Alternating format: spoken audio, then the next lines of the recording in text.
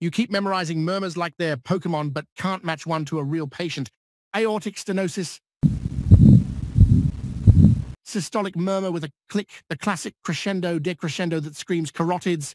Think old man with calcified valve or the young rebel with bicuspid drama. Also, hokum can mimic this because hokum is the med student of murmurs.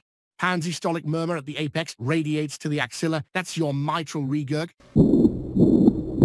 Post-MI papillary rupture, now it's urgent, versus mitral valve prolapse, the poser mid-systolic click, usually harmless, but it gets all the attention in Marfan and Ehlers-Danlos.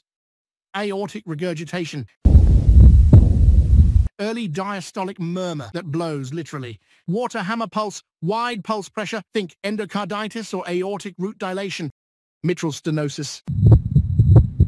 Mid-diastolic with an opening snap. Rheumatic fever's revenge. Left atrium balloons, compresses the esophagus, dysphagia, even left laryngeal nerve, hoarseness. These murmurs aren't just sounds, they're signs. Learn them, or next time you hear a click, it'll be the sound of your score flatlining.